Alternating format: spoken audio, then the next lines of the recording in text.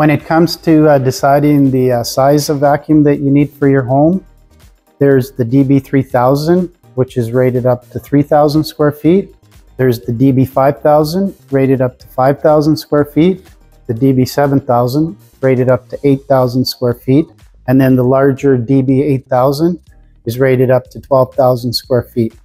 We also have the condo apartment vac, which is the MX25, which is rated up to 2,500 square feet.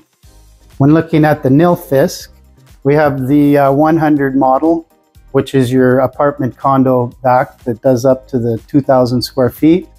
There's the model 150, which is rated up to the 3,000 square feet.